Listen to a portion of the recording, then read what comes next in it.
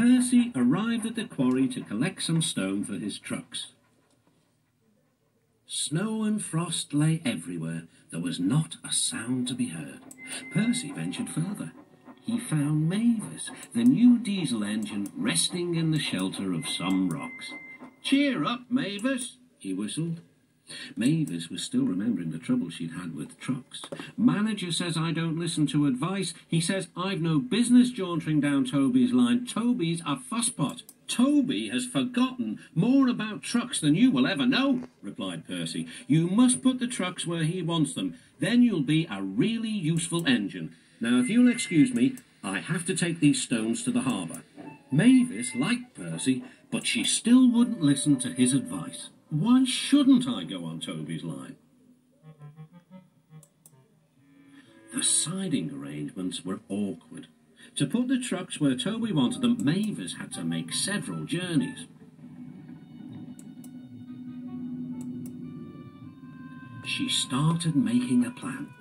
"If we used the teeniest bit of Toby's line, we would save all this bother."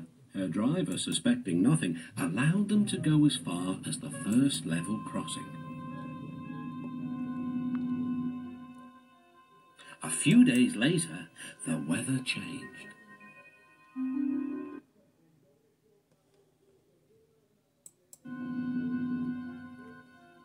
A few days later, the weather changed.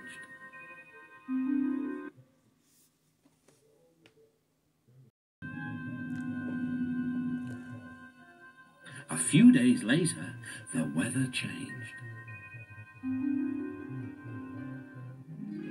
As the snow melted, the quarry grew busy again. Some trains were so long that Mavis had to go beyond the level crossing.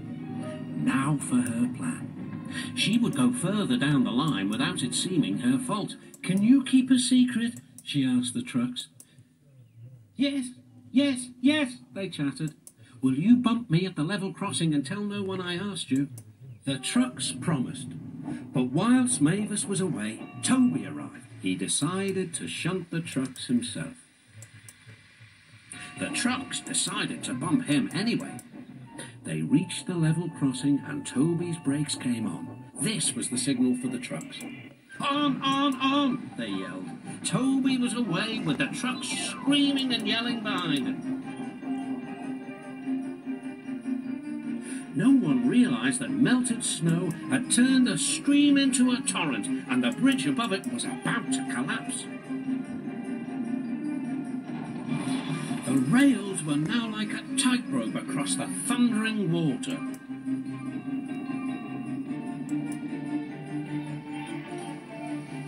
"Stop! Stop!" cried Toby. His driver fought for control. They came nearer and nearer to the bridge. The driver braked hard. Toby stopped, still on the rails, but with his wheels treading the tightrope over the abyss.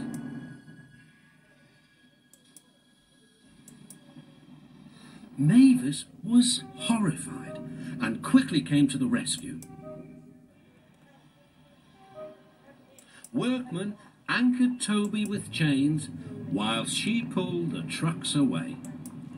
Then she helped Toby to safety.